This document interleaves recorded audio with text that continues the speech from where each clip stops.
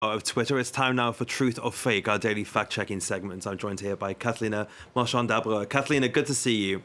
Today, you are following the California mass shooting in Monterey Park. Some users on social media started to falsely report more attacks in the US. Tell us more. Indeed, following a second mass shooting in only 3 days in California, this post started circulating on Instagram on January 22nd, claiming right here that New York City is in trouble. At this moment, there are many injured, where you can see a picture of what looks to be a heavy law enforcement presence in New York City following an alleged attempted attack published right here, as they say, published on a Telegram account. This post right here received over 3,500 likes on Instagram, which was later deleted from the platform. There were many copy-paste similar publications on Instagram right here by Firefox Media with a different caption claiming New York is bombed. At this moment, there are many injured. This post right here with over 1,200 likes, with another one of the same links on a Telegram to watch the publication of this alleged attack. And then finally a third similar post or copy-paste post right here. New York is in trouble.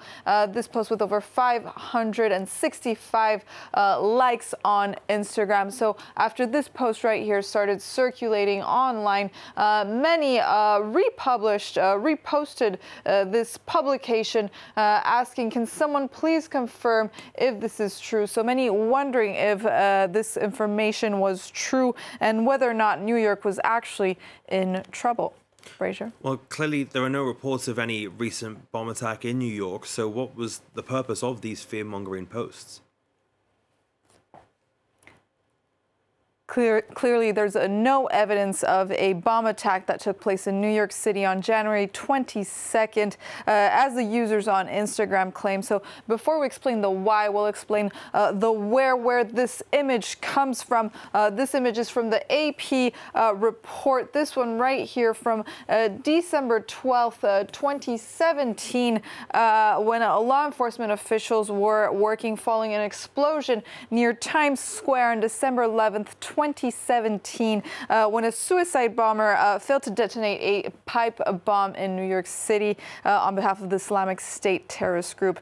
So now moving on to why these users would even invent such things on social media. First, let's take a look at the users that were posting these fake, false claims on Instagram. We have many of them right here. For instance, this one who is a Trump fanatic, or this one right here, Firefox Media, God bless Donald Trump. So Trump right-wing fanatic. So there's one thing in common right there. And two, we're going to take a look at their posts. They all claim that the attack is published on this Telegram account, the same Telegram account right here called America Salutes. So at least we know that this clearly indicates that the posts were designed to recruit users to this Telegram channel right here, America Salutes.